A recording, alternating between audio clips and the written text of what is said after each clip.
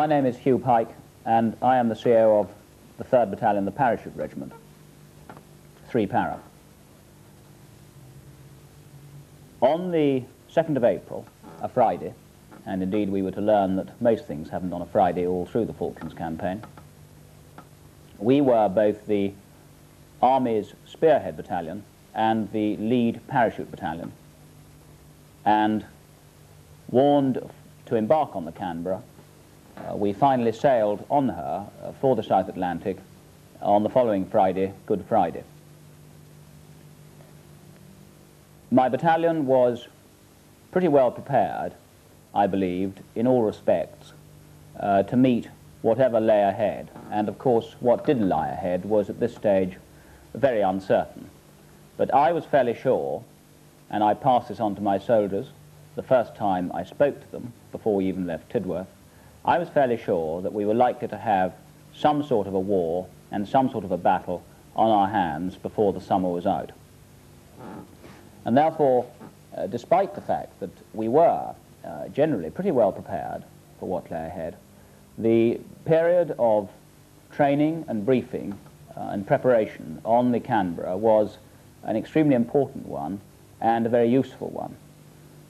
We obviously concentrated on maintaining a standard of fitness, and I may say in some instances even improving our standard of fitness. And the Canberra, unlike many ships of the Royal Navy, gave us the opportunity to do this. And perhaps one of the first lessons one points to is the need for a high standard of physical readiness in terms of physical fitness, because very often this chance, in terms of either time or resources, the chance to get fit on a ship will simply not be there. Apart from physical training every day, we concentrated on polishing up our weapon skills and other predictable matters, such as deciding exactly what scales of ammunition, clothing and equipment each soldier should carry, dependent on his job in the battalion, and studying the level of enemy forces, their capabilities, their morale, their organization, and studying, of course, the maps of the terrain that we were likely to have to cross. In addition to that, when we arrived at Ascension Island, we had nearly 2 weeks lying at anchor there during the period of diplomatic negotiations and during the period of the build-up of the task force shipping. And during that time, we were able to get ashore and carry out some very useful live firing and indeed practice a helicopter assault operation onto Wide Awake Airfield. We also polished up our skills in disembarking from the Canberra into the landing craft which we expected that we would have to go ashore in when D-Day came. We then sailed south, and on the 19th of May, 2 days before D-Day, rather to my surprise, but I believe very sensibly, we were cross-decked from the Canberra to HMS Intrepid, an assault ship. And this perhaps brings out another immediate lesson, and that is that if you think surprising things happen on exercises, you would be even more astonished at what surprising things happen in war, because you never really know from one day to the next how the plan is going to change, what the enemy are going to do, and how unpredictable events can be. We were very, very cramped on HMS Intrepid, and I think it's true to say that not even a section commander during that 48 hours before D-Day really could be sure of where all his soldiers were at any one moment. And it was very disconcerting to be so cramped just before we were due to carry out the landing. However, we had carried out all our briefing and preparation on the Canberra, and so when we cross-decked, every soldier knew exactly what he had to do, what his part in the plan was, and he had with him, of course, all the equipment to do it. On D-Day, our task was to land at Green 1 Beach, Sand Bay, near Port San Carlos settlement, and to move into that settlement and to secure it. This we did successfully. Shortly after first light, the landings should have been all in the dark, but again, for reasons beyond everybody's control, the first phase of the landings took longer than expected, and many things do take longer in war than expected. and so it was daylight by the time we got ashore. And the relief of getting ashore from Intrepid on a beautiful early morning with geese on the hillside and duck flying over the water, a lot of bird life, on this very peaceful, beautiful morning, the relief of doing that was severely interrupted by some unpleasant realities which hit us very quickly. One was the shooting down of two Gazelle light reconnaissance helicopters by small arms fire from a withdrawing party of enemy, withdrawing over the hills from Port San Carlos. Both the helicopters were completely destroyed, and 3 of the 4 aircrew were killed. And shortly thereafter, the first Pucara ground attack with machine gun and rockets took place amongst the houses of the settlement.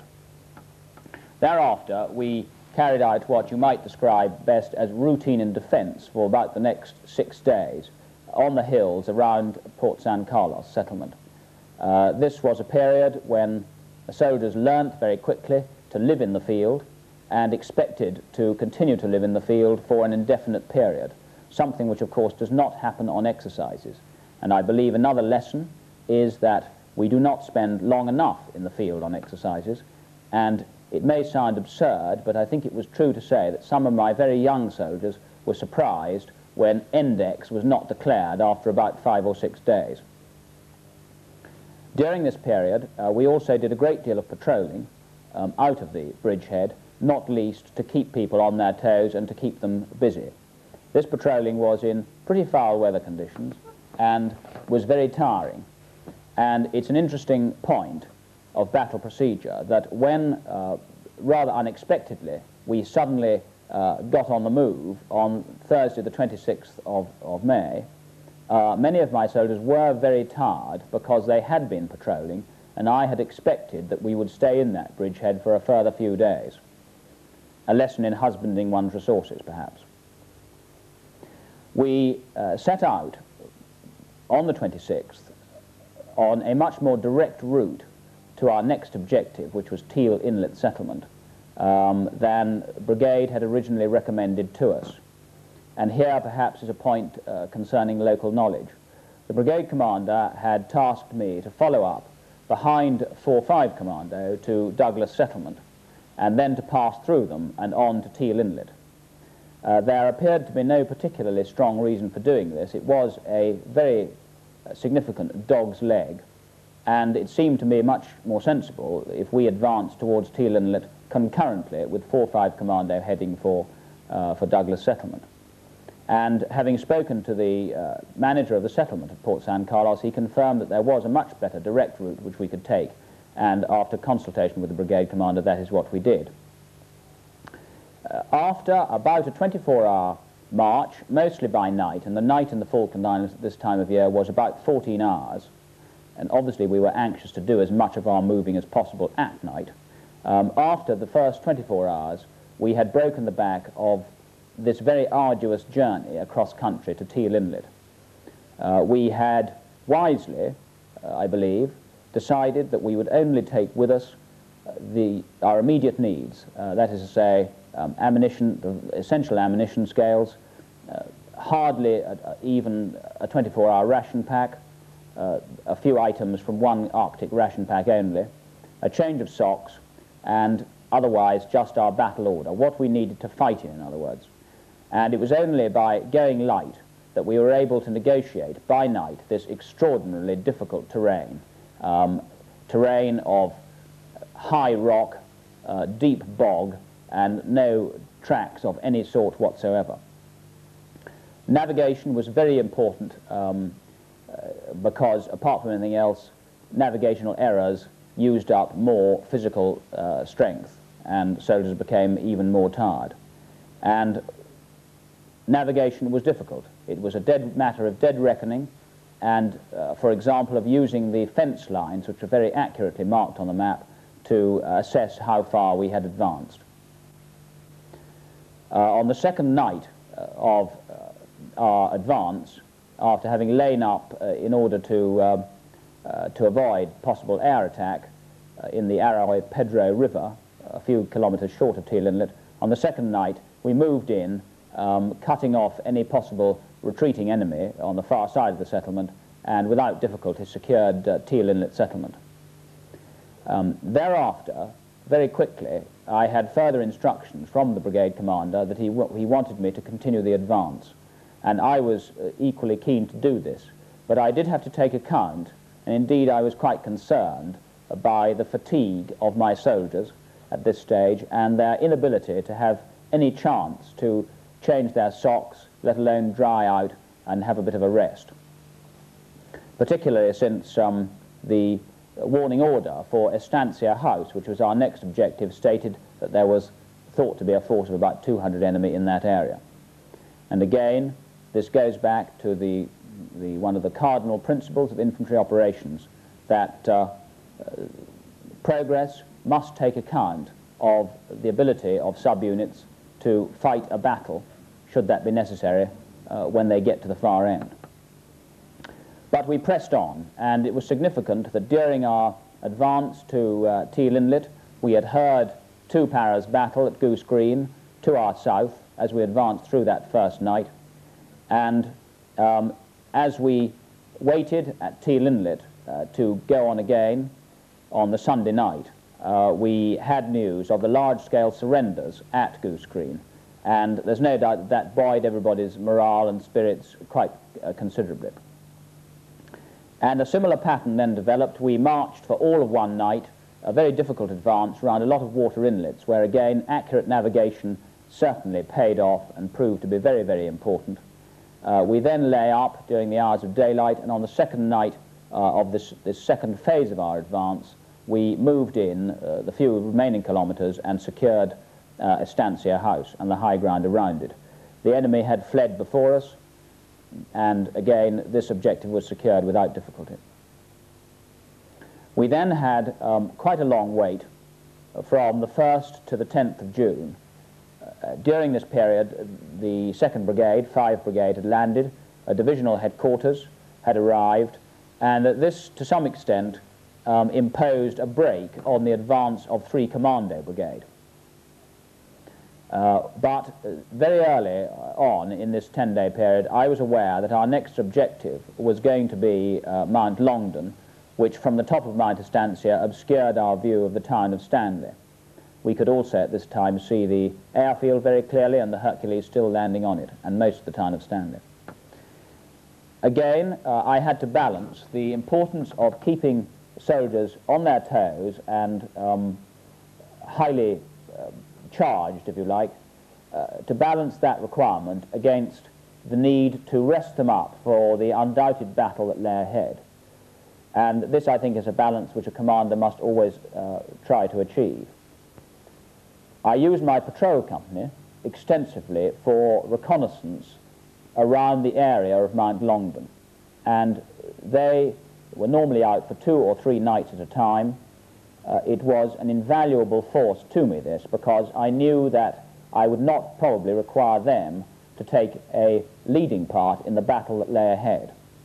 And that enabled me largely to rest up the soldiers of my rifle companies, and indeed to give platoons on rotation a chance to get into a woolshed, to dry out a bit and sort themselves out and recover a bit from the very arduous advance which they had already completed.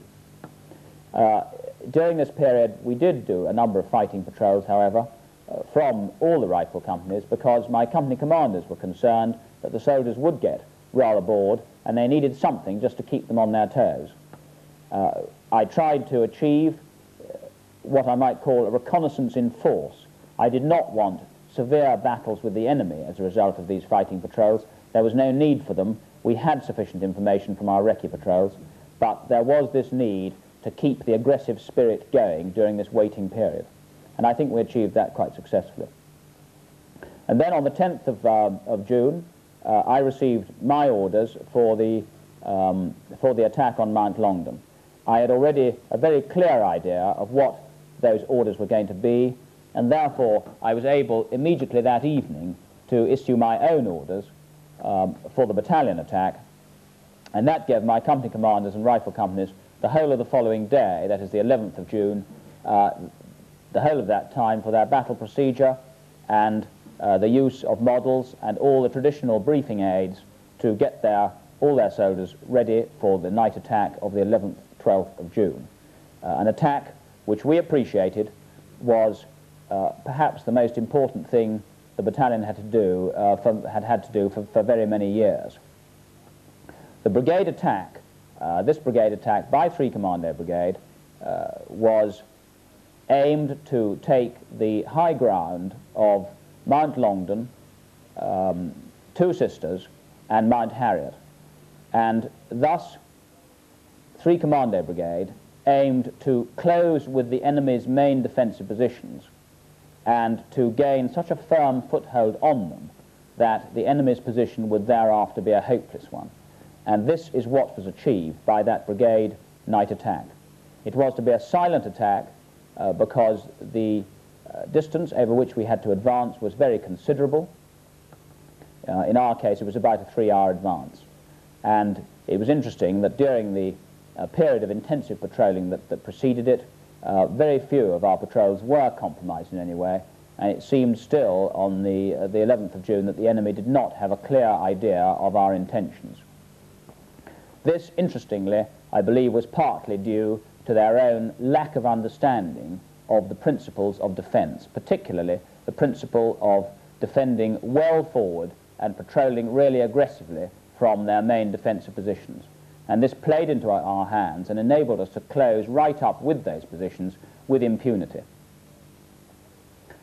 One of my concerns was the very open nature of the ground around Mount Longdon.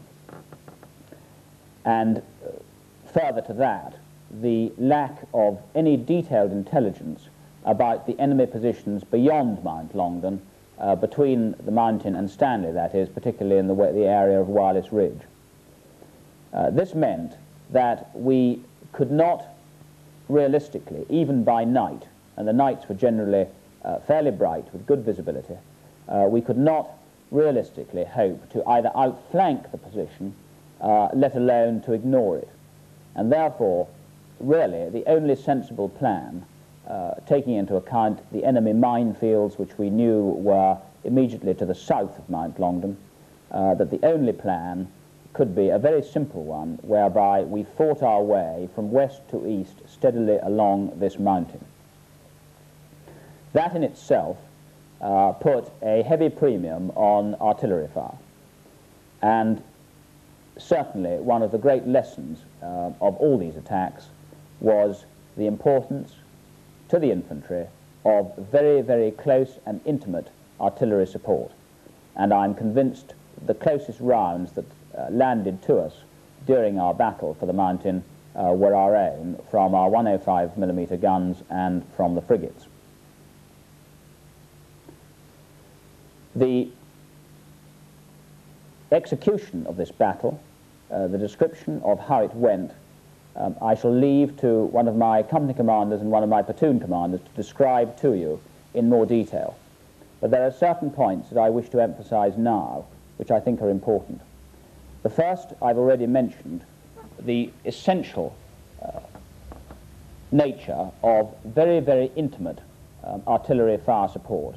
We had an FOO with each company, and one of those was a naval gunfire support officer as well, and he controlled the guns of the frigate.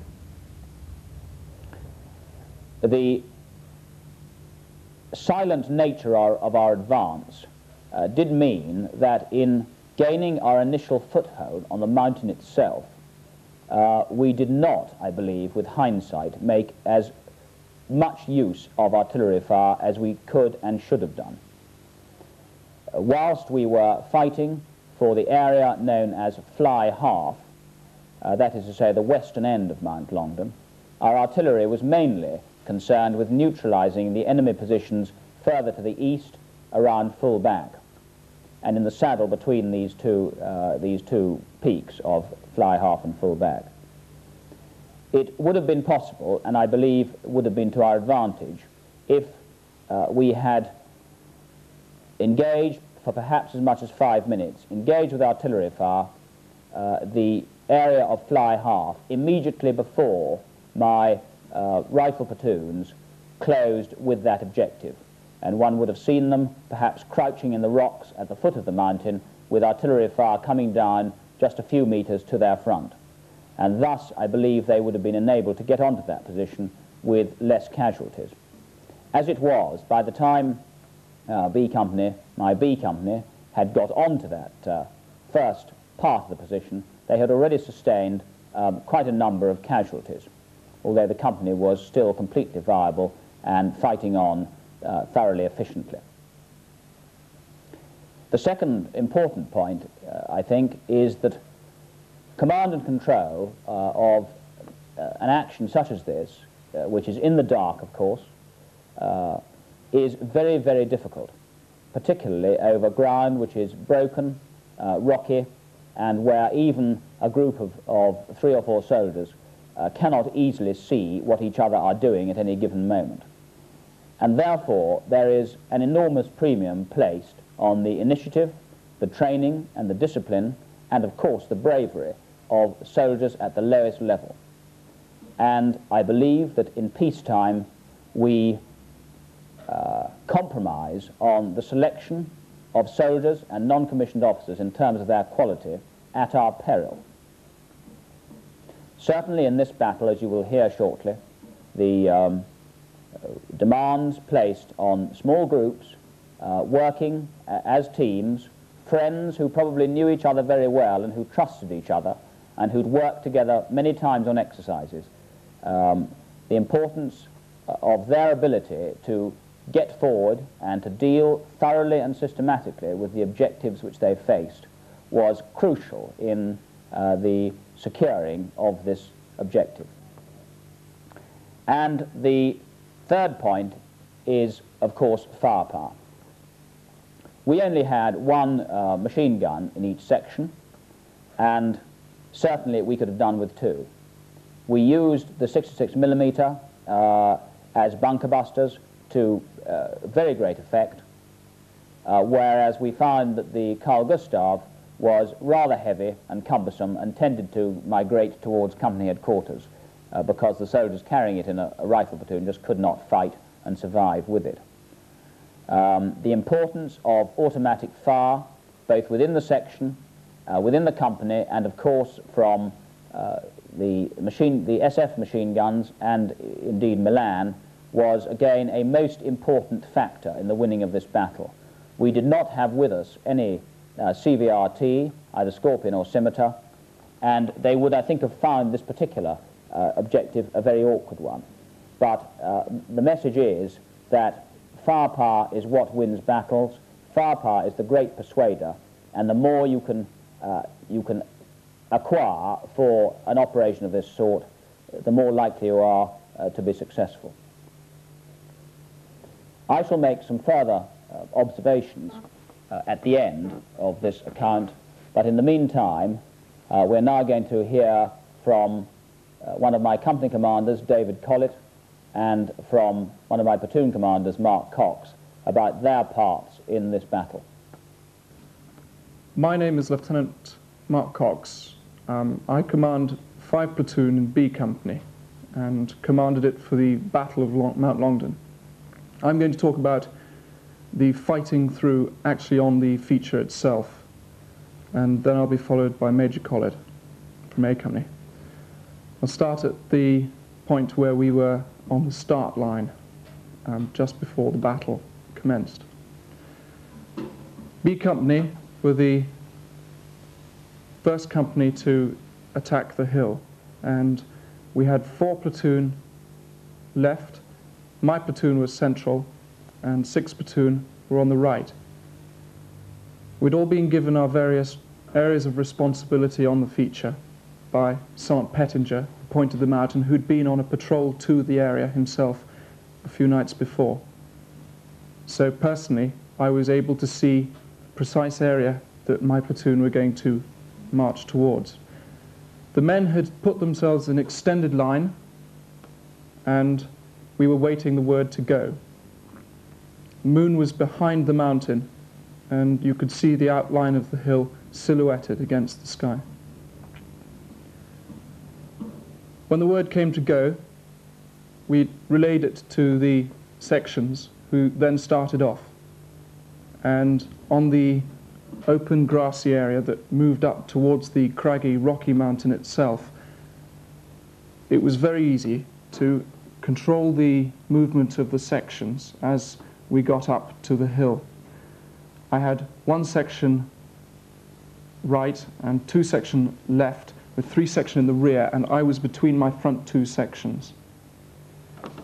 Once we reached the hill, I had that strange feeling that we'd had at Teal Inlet and at Estancia, of getting ourselves into a formation, preparing for an action, and nothing was going to happen, because we'd marched all the way to the first rocks of Fly Half, and no enemy had either seen or heard us, and there'd been no reaction to our advance. Once we hit the rocks, we moved amongst them, but the terrain split the sections up. Some soldiers followed in single file, their section commander. Others moved around rocks and regrouped on the other side. There was a rock ridge which cut the platoon in half for a short period. And one of my first feelings as we got to the rocks was, crikey, how am I going to keep control of the three sections totally dispersed by the rocks here? Observation was my first thought, and I moved around quite a lot, talking to the section commanders on my radio. And we maintained the advance along the northern edge of Mount Longdon. As we were going along this edge, 4 platoon, who had been further to the north on the lower slopes of the northern half of the mountain, came up to a minefield, and Corporal Milne stepped on a mine. And the explosion obviously alerted the enemy. For very shortly after that, there was a lot of machine gun firing from high up on the top of Fly Half and the full back feature of the mountain.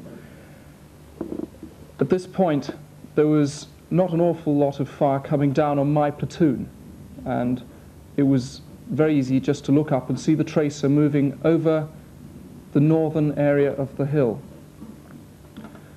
And our first concern was to see if we could do something about the gunfire up at the top of the hill. We kept the advance going, and my first casualty occurred very shortly after that. Private Hindmarsh was hit, and he had a flesh wound in the bottom, but we looked after him and continued the advance along the bottom, and in the knowledge that some of the firing that we could hear was now actually being directed at us. We had been seen moving amongst the rocks. One of the other features of the environment that I can't forget was the fact that that part of the hill, in the rocky shelter at the bottom there, the Argentinians obviously decided to use it as a latrine, and many of the soldiers taking cover behind the rock were absolutely covered. And however, we started to retaliate to some positions that we could now see, which gave themselves away by the blue muzzle flashes in the rocks. And the section commanders were grouping their sections as best they could, given the terrain, and using their 66s and the GPMGs were directing fire back at these positions. There wasn't too much resistance from these first positions, and we cleared through fairly rapidly along the northern side of the Fly Half feature. Using the 84 millimeters, we had come unstuck a little bit. The weapon had misfired, and I remember seeing a weapon lying by a rock and going to pick it up and get one of the rounds that was lying there into action against a position that we'd just come across, and being told by the operator, "Don't touch that, sir, it's just not worth it." They'd tried with those rounds to deploy the weapon, but it hadn't worked, which was quite frustrating, because in practice you see how a heat round demolishes its target. It would have been very useful to have had that firepower, more convenient to deploy. However, the 66mm did work very well, and lots were used against positions on that northern side. In one particular case, Lance Corporal Carver and some privates with him took out a .5 caliber machine gun that they had come across, which was further up the hill than they were, and they could see the barrel against the sky, and it wasn't actually firing at that point, but he organized them, and they threw grenades, and throwing the grenades up the hill towards this weapon, they overthrew them so that the grenades would land on the other side of the weapon and therefore not risk coming down onto them. And at the detonation, charged the position and captured the machine gun, one prisoner who spoke English, and killed 2 others. Which was typical, basically, of many of the other acts of taking out enemy positions, which had been quite well prepared with Sanger-type erections of rock walls and peat, digging into the peat as far as the Argentinians could. After all, they'd had 2 months to prepare the positions on the mountain, which, on seeing them the next morning, did appear to be impregnable. And it was one of the surprises of the morning to see what we'd actually come up against. As we moved along the northern side of the feature, we came into contact with 4 platoon who joined us from the left. And I remember talking to Lieutenant Bickerdike and deciding how we were going to deploy what control we had of the various platoons, various sections, which had come into the rocks for cover from some of the fire that was being directed upon them by an enemy who I suspect were waiting for an attack from the northern side. And the minefield was, if not properly covered by fire, there was some fire going down upon them. And by the time I met up with Lieutenant Bickerdike, they had indeed taken some more gunshot wound casualties who were taken into the rocks with them. We looked up at the hill and assessed what we could best do, and Lieutenant Bickerdike moved on to get a better view of things as I was moving back to my sections, and was unfortunately hit in the left leg, in the thigh, and just rolled back into cover again. And he was so close to me that I patched him up there while everyone else was getting on with the job, literally. It was an ongoing situation at all times. The enemy positions would become visible either by fire or by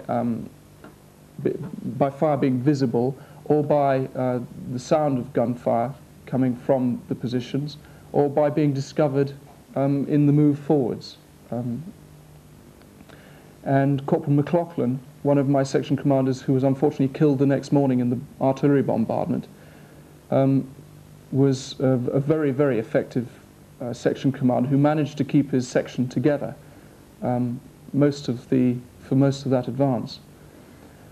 I took 2 of his soldiers and went up the hill, climbed up the side of the northern feature to try and get to a high point to see if I could pinpoint enemy positions that were on the side of the hill. And we climbed up. I climbed up with 2 of his soldiers and did in fact see some blue muzzle firing, and we contacted some of the sections and told them of its existence And we were surprised, in fact, by some shots immediately behind us, perched up on the rocks as we were. And remember Private Grinham spun around and put a few shots into it, and it was silent again. And there was an Argentinian tent, and a small position that was protected by rocks that we hadn't actually seen as we moved up. So by this time, 4 platoon and 5 platoon were basically on a front, fighting along the northern edge of Mount Longdon. 6 platoon had advanced up the top of Fly Half, the very summit, and even a little onto the southern edges, where they'd come across perhaps the majority of the Argentinian resistance on that feature, and had suffered many casualties in the process. And every time they exposed themselves, someone else was becoming a casualty. It was very difficult to locate exactly where, in all the rocks, the enemy were in fact hiding and looking at you. And one of the big problems, in fact, afterwards some of my soldiers told me that it did resemble, it would have been better perhaps had we approached the problem of the rocks and things more like a house clearing operation than an extended line fight through that we'd practiced several times. The company commander,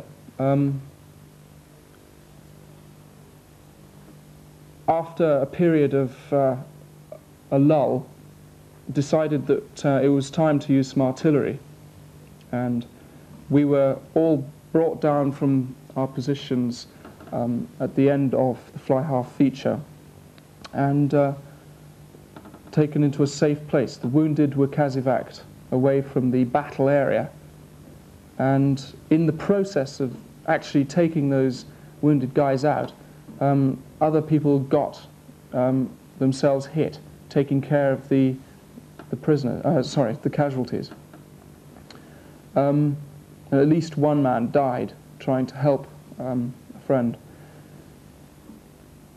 Lieutenant Bickerdike had by this time been moved back to the casualty area behind some safe rocks in preparation for moving them back to the RAP.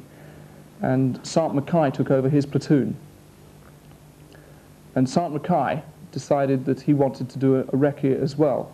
I remember him and one of my section commanders talking behind a rock about moving forwards and looking for a particular machine gun that was firing over to the north, and I believe onto the wing forward area where A Company were at that time.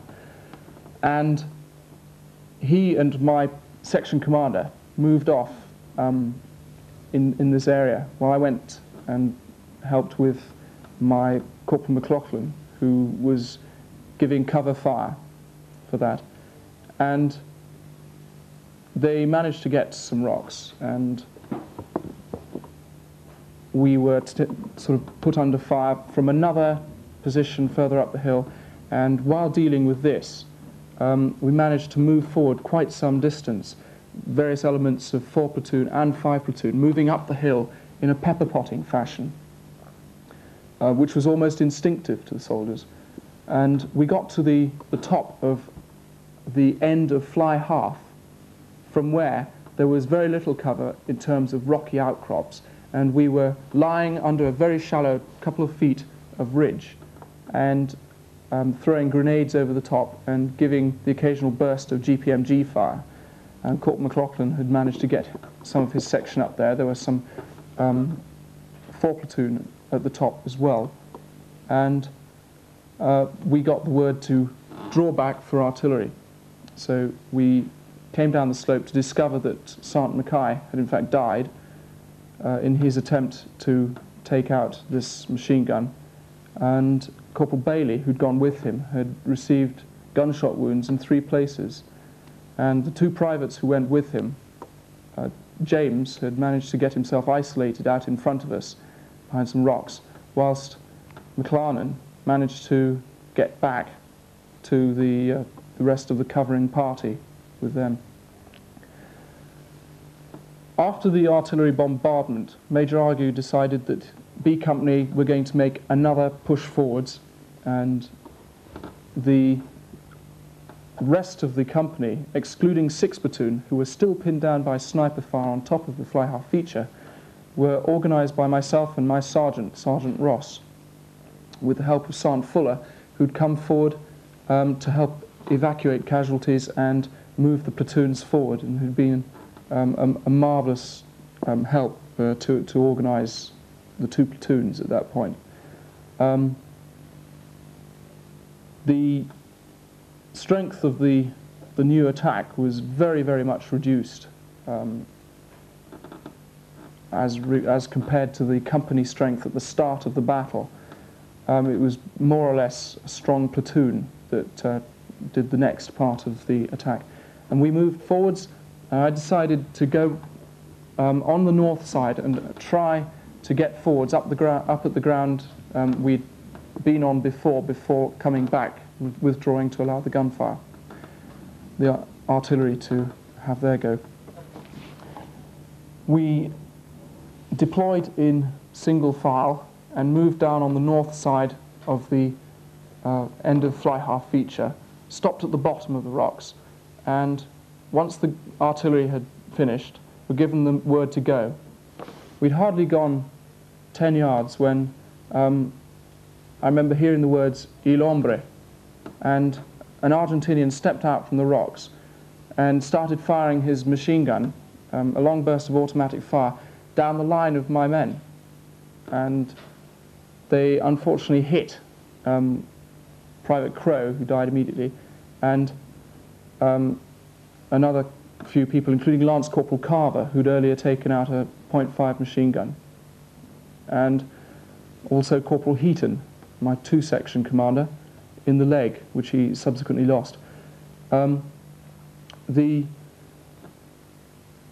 immediate reaction was to get the blokes into cover, and as there wasn't any cover available at that particular point, most of the platoon went backwards, and we were so close that we had to take out the Argentinian using a grenade on the spot, which we did. We subsequently found on moving forwards that he had 2 fellows with him who, after the grenade and 66mm attack that we made, had died on that spot. By this time we'd got forwards to an area where we had been before the artillery bombardment, and as we were searching the dead people there, myself and one other soldier, we were opened up on again, and some of the platoon, moving back into cover to get away from this dreadfully exposed rock face, were hit again, and pulling people back proved to be quite a costly operation. However, we managed to get that position consolidated, if you like, but had to withdraw to the area where the company had consolidated before the artillery. And at that point, A Company took over the battle.